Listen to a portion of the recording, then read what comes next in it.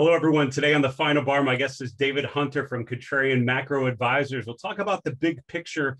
Obviously, a lot of waiting and seeing mode as we wait for news from the Fed. Do they continue the dovish comments and policies that we've done, or do we get more of a hawkish tone, more of an indication of changes in the near future? Overall, the S&P really chopping around for much of the day, finishing net negative. We'll look at all the key movements and all the key charts. Ladies and gentlemen, this is the Final Bar.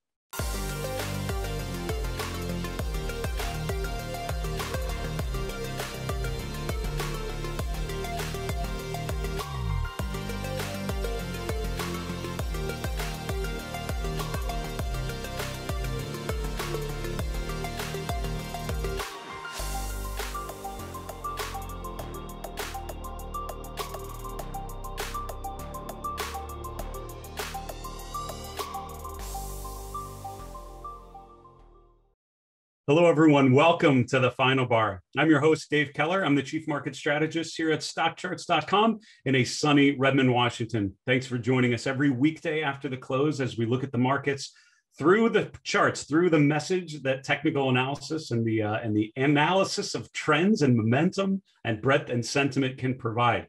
I would argue the markets themselves are driven by investor psychology. They're driven by the emotional behavior of investors, but also affected by all the other levers that can be pulled that affect investor behavior. Things like the Fed and expectations for the Fed, earnings, all of these things, news flow, just all of these things that are part of the mosaic that investors are faced with as they make their buy and sell decisions. So what we can do is use charts to cut through that noise and focus on the message of the markets themselves. What are the trends telling us about investor excitement and euphoria and desperation and panic? Arguably, the charts can tell us about all that and more.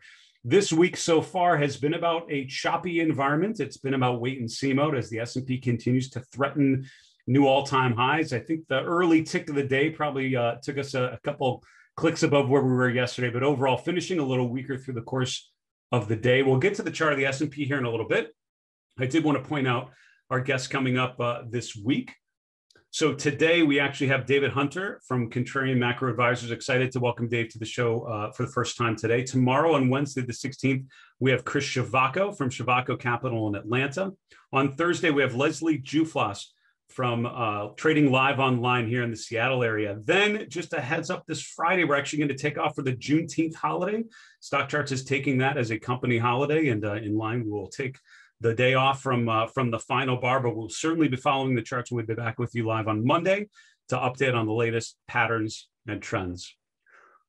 Wanted to start our market recap with a poll. We have a poll going at all times on our live stream running on StockCharts.com. We also have it through social media on our YouTube channel, on Twitter and elsewhere. So look for the poll anytime you can. We asked you today, or in the last couple of days, you decide you're bullish, then you start looking for evidence to support your thesis. Which behavioral bias are you demonstrating? The correct answer, confirmation bias. This is where you decide you are bullish. You decide you have a particular point of view. Then you start digging for evidence to support that claim. That's called confirmation bias, because what you're basically doing is looking to confirm your preconceived notions. Endowment bias is related, but it's a little different. That's actually where you are thinking of your portfolio, thinking of your holdings a little different than the rest of your the stocks out there. You attribute different different evidence or different weight to stocks that you own versus the ones you don't. And as a result, you have an emotional attachment to those stocks that you hold, and you trade them differently as a result. Bullish bias and bad idea bias were completely made up by yours truly. So the correct answer was confirmation bias, something that I think is running rampant at times in the markets and something to try to avoid. Let's continue on with our market recap as we look at the S&P. Choppy today, so sort of fluctuating around the level that was achieved about 30 minutes after the open. We sort of opened high, came off, and this was after an acceleration to the upside yesterday. We really finished in a position of strength, and I think the character of the market yesterday, by the end of the day, certainly changed in terms of the overall feel of it. But in general, it was sort of quite a choppy environment after that.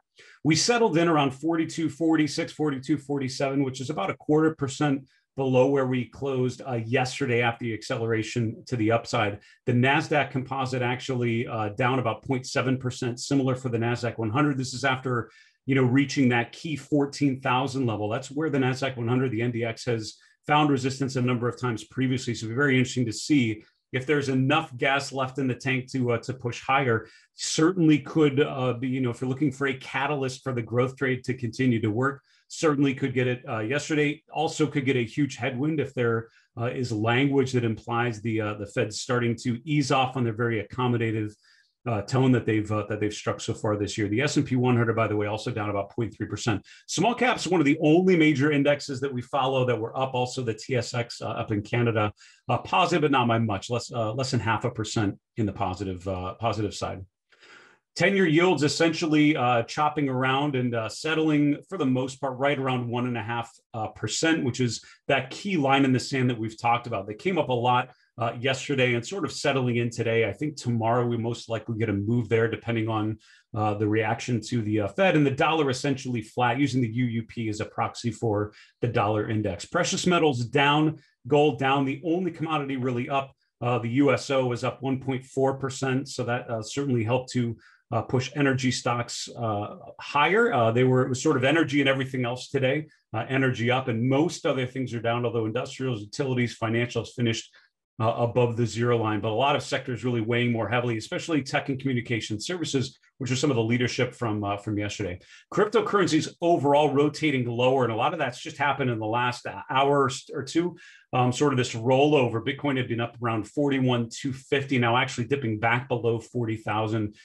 Just recently. I haven't seen any headlines or anything to drive that. I'm just looking at the charts and seeing fairly significant turn lower. That might be something we can fill in through the course of the evening. Let's continue looking at a chart of the S&P 500, talk about the big picture.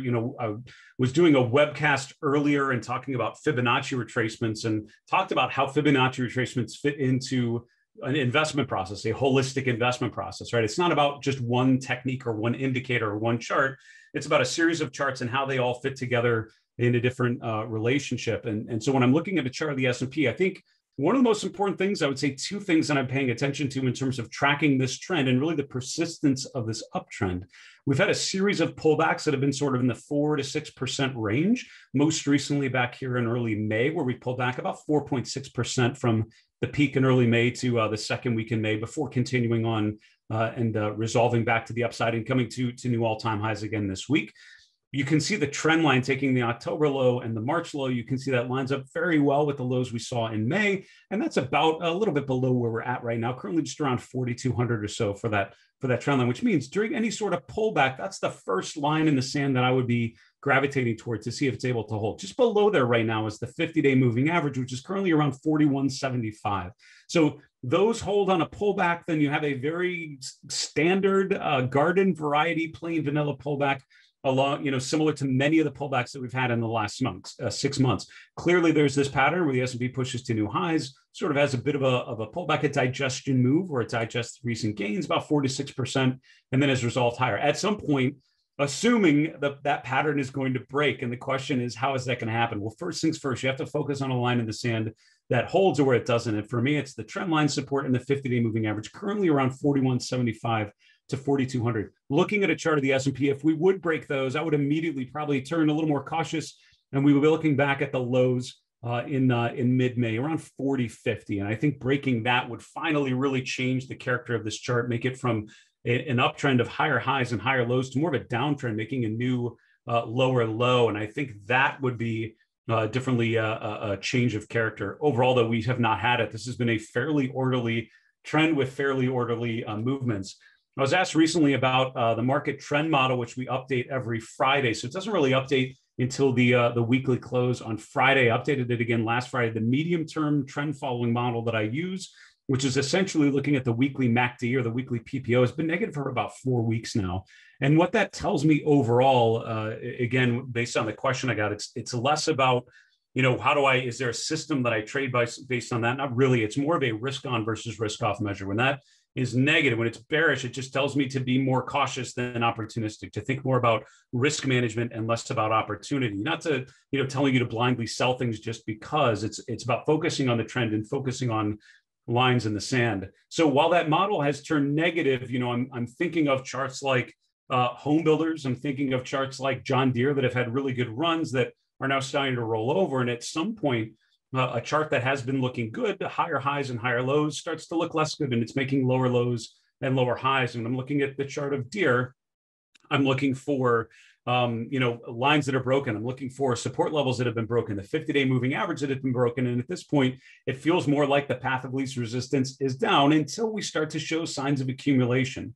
The RSI is now more in bearish mode. You're looking for some sort of sign that buyers are entering in and buying in on the weakness. And a couple of things would tell you that. We find support at an expected level. We make a higher low, which would tell us that all of a sudden the selling pressure is potentially dissipated and you're seeing demand increase and you're seeing buying interest build up. But I think on a lot of sectors like that, financials as well, you're seeing more relative weakness. And it's all about understanding that at some point you need to lighten up those sorts of positions and focus on opportunities that are continuing to work to the upside. Having said that, when we look at what's working to the upside, energy certainly getting a bid today. If you look at the top 10 stocks just on price return, it's a lot of stocks in the energy sector: Marathon, Diamondback, Occidental, ExxonMobil, all within the top 10. Halliburton. And if you look at stocks that have improved based on their scooter rankings, stocks that are gaining the most in their scooter rankings, things like Chevron and Halliburton, all appearing on there. So a bit of a bid higher for the energy sector. This has obviously been a bit of distribution mode. It'd be interesting to see if you see some of those stocks continue to regain footing. And I'm seeing energy sort of bubble up to the top of the scooter report. Certainly a theme to pay attention to. We need to take a quick commercial break. We'll be back with David Hunter from Contrarian Macro Advisors.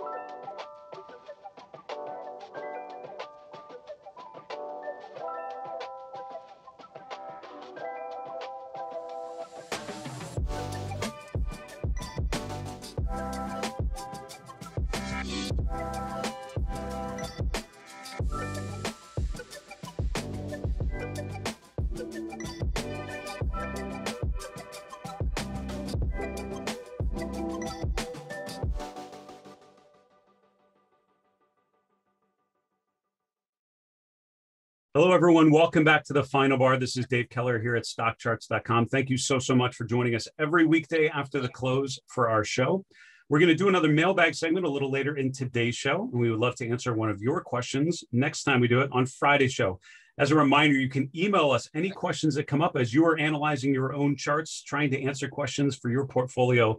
Let us help you along the way. Our email is thefinalbar@stockcharts.com. We're on Twitter at FinalBarSCTV. We have a YouTube channel called Stock Charts. Just check it out. Put a comment below the video that you're watching. We would love to answer one of your questions in our next mailbag segment. Also, as a reminder, the new Stock Charts TV on demand is really well done. It really illuminates some of the great content that we put out on this show, but on the other shows on Stock Charts TV, including some of our wonderful guests like David Hunter joining me here in a minute. Go to StockChartsTV.com. Use your email to set up a free account. We're also on all the app stores. Just search for Stock Charts TV on demand. I want to welcome on today's guest, David Hunter. David's the Chief Macro Strategist at Contrarian Macro Advisors, based in the New England, based in New Hampshire. We were talking before the show and I discovered at least, we had a similar company in our past. We both were part of Fidelity at some point in our history. David, welcome to the show. It's so good to have you on today for the first time. Yeah, thanks, Dave. Thanks for having me. So it's a pleasure to catch up with you. I'm really excited to hear your take. Obviously, the market's sort of in wait and see mode, right? We've had sort of lighter volume, sort of a choppy environment, but overall the S&P continues to push higher. When you're looking at the markets, when you're looking at the S&P 500, what stands out to you? Yeah, I'm pretty constructive on the market here. And I am a contrarian, and I get a lot of pushback on Twitter because people say, look where we are in the market. And I'm probably the biggest bull on the street right now.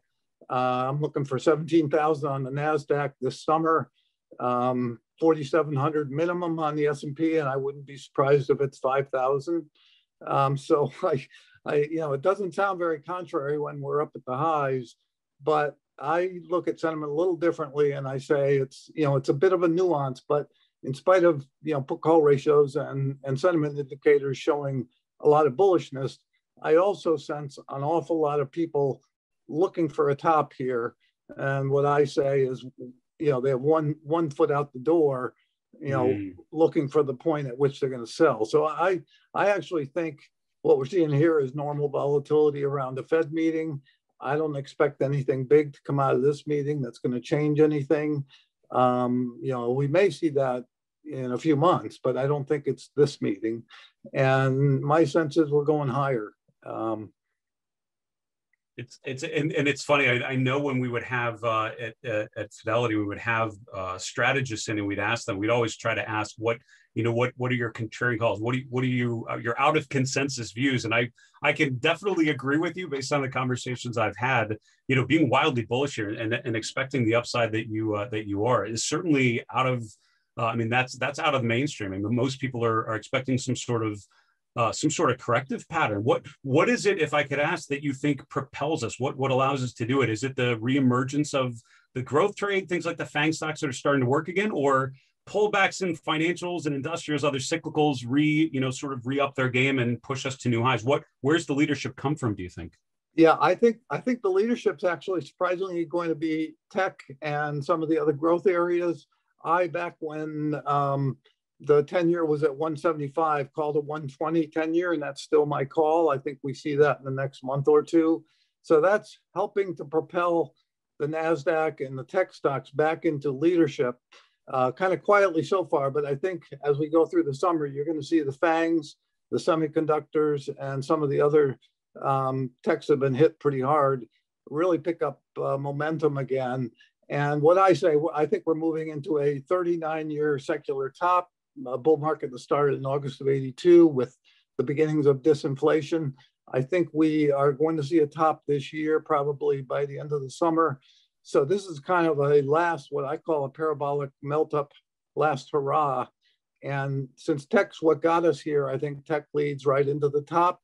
But surprisingly, what I'm seeing in some of the moves in the charts is that what we've seen in the materials and the industrials and things like home builders, they're coming down to levels where I think they are ready to turn back up. They had a very short pullback, as you mentioned, and I'm not seeing them as the beginning of big corrections. I think you're going to see a pretty broad rally this summer with tech leading, but certainly some of the other cyclical value areas carrying some of the load.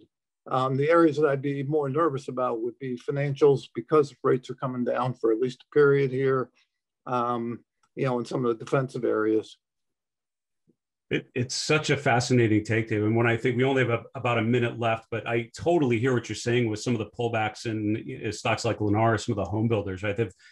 All else being equal, in a vacuum, they feel like they're sort of actionable pullbacks, sort of the buy on the dips opportunity if the trend persists. If I could ask just one final question, then, if we do continue higher as you're expecting, we push in toward the fall, what sort of things would you be looking for to actually define the top? What would tell you that things are in place? Is it a change in sentiment? Is it a breakdown of key levels that you would be focusing on? Is it a change in leadership, rotation of leadership? Give us an idea of what you would be looking for to sort of identify this is the top, you need to get defensive. Yeah, one of the things certainly will be, if I'm right about a parabolic, as this thing goes very vertical, if you truly do see the NASDAQ up to that level by the end of the summer, those are things that you can't stay vertical for very long. So that's certainly the first thing. From a catalyst standpoint, I think it's going to be Fed tightening. So as much as I think we have a respite here in rates, I'm calling for a 2.5% 10-year during the latter part of this year, the last 3 or 4 months of the year, as the Fed is forced to tighten into I don't think this is transitory inflation, or it's certainly not going to be looking like transitory inflation, come fall. I think we're going to have another leg up in a lot of these materials. And I think the Fed's going to be forced to tighten, and the market's certainly going to push rates up as well. So I think that is, as that begins to happen, I think you're going to start seeing the fall off in the momentum and a lot of those things that were driven up as rates came down. So the FANGs, I think, the FANGs look great here. They've spent most of this year in a high level consolidation after a big run last year. I think they have a big leg up here. I can't name names, but the biggest one is the one I think, looks great. Those I think you'll start seeing, either they're up on stilts or the momentum starting to slow. Those are things that I'd look for, but it's very much, I think the catalyst for the rollover into a bear market is going to be Fed tightening. That's a great take, David. Listen, it's so good to have you on the show. I so enjoyed getting to know you and your work a little bit more. I look forward to hopefully having you on again soon. I know you're on Twitter at Dave H. Contrarian, so I'd encourage people to check you out there. David Hunter from Contrarian Macro Advisors, thanks so much for coming on today. Okay, thanks very much, Dave. You take care. You as well. That's David Hunter from Contrarian Macro Advisors coming to us from New England.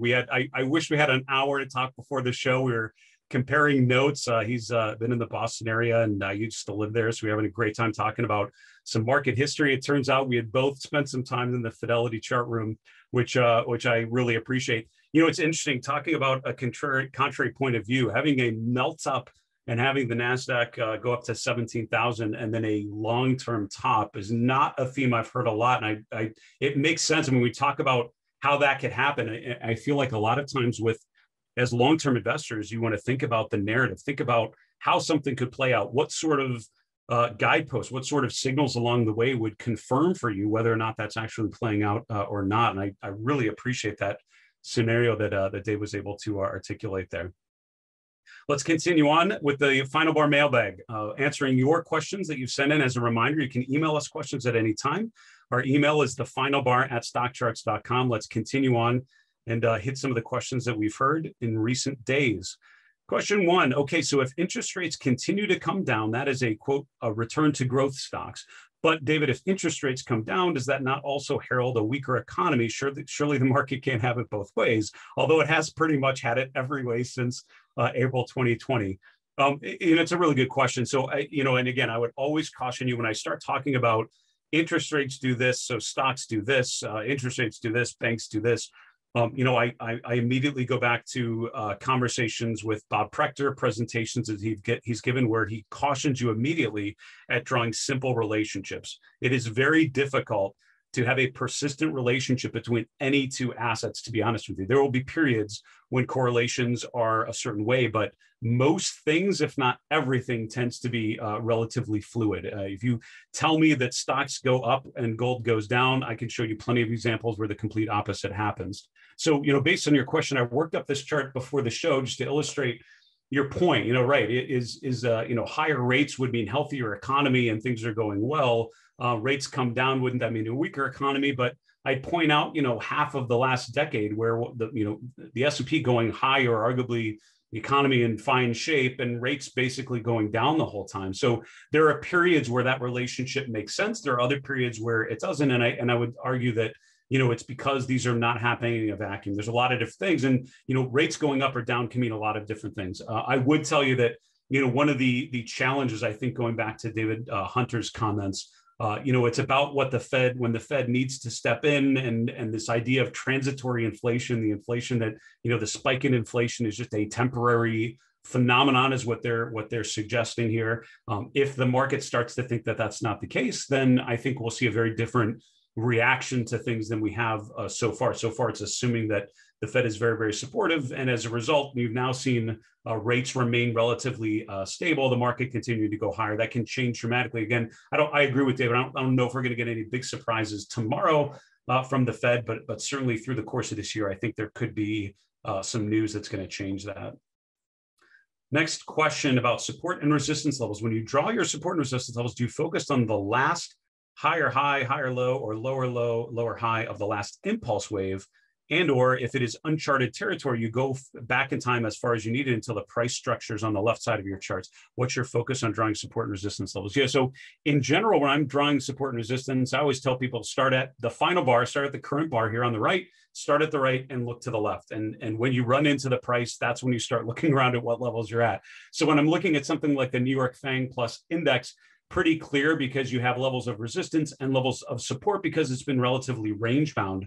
And so you have clear delineations of where, the market has topped and where the market has bottomed. The challenge when you're looking at the chart of the S&P is you're basically at all-time highs. A lot of stocks, Facebook and others, you're at all-time highs. So what do you do then? I think that's where traditional support and resistance is a little less helpful. So people do one of two things. Number one, they rely more on projections. So just like you have Fibonacci retracements, you can do what's called a Fibonacci extension or Fibonacci projection or some sort of Elliott wave pattern where you're projecting a pattern in the future. I'm not a big fan of those because the people I've worked for in my career, long-term money managers, are more in camp number two or a B, where it's basically you turned into trend following mode. And when the market's at all-time highs, you wouldn't sell that for any reason until the uptrend is exhausted, because it's working for you and it's helping you outperform. Never stop that until it stops going higher. And so I have sort of learned in my career to switch into trend following mode and look at things like trend lines and moving averages, which is why in the S&P, I'm not projecting as much an objective and more just following the trend. And as long as that continues on, I think we're in good shape. So that's what I would do. Start the current bar and look to the left, see what you run into. When you run into the price, that's the moment. Next question, the inflation protected, and we only have time for one more question. The inflation protected tip bond ETF is rarely mentioned on StockCharts shows or on the platform. For example, it's not in any predefined RRG group or on the dashboard's market overview. Tips have been outperforming IEF and TLT, which are some of the bond ETFs that I know I refer to and others do as well. If you have to be in bonds during the current inflationary period, it looks like the logical choice. It's a totally fair point. Why do we not refer to the inflation index bonds more? That's a really good question. To be honest, I don't find myself referring to bonds that often. I keep it really basic and look at the TLT and maybe the ag, and then I look at the 10-year yield. And now the shape of the yield curve we've talked about more because I think it's at a key point. I don't really dig into anything more than that. I would say that if you are running a portfolio and you're thinking of a fixed income asset allocation and you're thinking of where you want to be, absolutely. I think there are a lot of opportunities looking at treasury bonds, looking at high yield, looking at corporate bonds, looking at inflation index bonds. There are a lot of different things you can do. For me, when I'm looking at the chart of the TIP, for me, I'm thinking of momentum and I'm thinking of the returns on the TIP fund versus other funds. And the fact that it's been underperforming stock so long, when I think of ranking anything based on their trend, anything related to fixed income is pretty far down the list right now. So that's probably why I don't. I would tell you it may be an interesting signal when you hear me starting to talk about the TIP ETF. That might be a signal that inflation is really starting to manifest. But overall, you're absolutely right. When you're thinking of a fixed income allocation, the idea of something like TIPS and TIP is just one of the many ETFs you can look at. This is the iShares version of it, but there are many others. Totally a legitimate way to think about it. It's a good question on why we don't incorporate in some of the other parts of the website. I've made a note and I'll certainly check that out. We need to wrap the show. Go to the 3 and 3 charts, 3 minutes. Here we go. We're going to start with Bitcoin. We haven't talked about it in a little bit. And I just want to mention we're now at the upper end of this range. I published a video on my YouTube channel not too long ago. That channel is called Market Misbehavior. And we talked about this range, sort of the upper end of the blue shaded area, the pink shaded area in the bottom. This was based on Fibonacci retracements, but also on just support and resistance levels. You can see we bounced off of Fibonacci support a number of times here in the last month. That also lined up with the lows from January before Bitcoin bounced off of 300 to over double up into the 60s. We're now at the upper end of the range and nearing the 200-day moving average from below. So from my perspective, we're at the upper end of this range. And the question is, do we find resistance as we have previously and rotate back to remain in the range, or do we break out above there? And I'd certainly be looking at the 200-day through the remainder of this week. Certainly can come into play at any moment, given the volatility in cryptocurrencies. Chart number 2 is FANG. When I'm looking at what's working today, energy, and looking at a chart of FANG, which is Diamondback Energy, I'm seeing a lot of nice movements. FANG was up 5% today, but a nice rotation higher on oil prices going up. This is sort of a nice, consistent uptrend. It's had some pullbacks to the 50-day moving average, now resolving potentially to the upside, making a new closing high for the year. I think that's a space to continue to watch if we do see an emergence or a reemergence of leadership from energy. Finally, home builders. I was interested, David Hunter mentioned home builders and others at potential buy points. And I totally get the argument. Strong long-term trends that are weak in the short term for the last month are a pretty classic buyable opportunity. And that could be the case for home builders. I would love to see a higher low of some sort indicating some sort of buying entering into the market. Folks, that is our show for today. Thank you so much for joining us. Special thank you to David Hunter from Contrarian Macro Advisors sharing his thoughts. For StockCharts.com in Redmond, Washington, I'm Dave Keller. Be safe. Have a good night. Hey Hey, Grayson Rose here with StockCharts. Thank you so much for watching. I hope you enjoyed that video. If you did, consider giving it a like down below, maybe leave us a comment, and if you're new to the channel, you can subscribe at the link up above. We're gonna bring you daily content from an incredible collection of technical analysts and financial experts.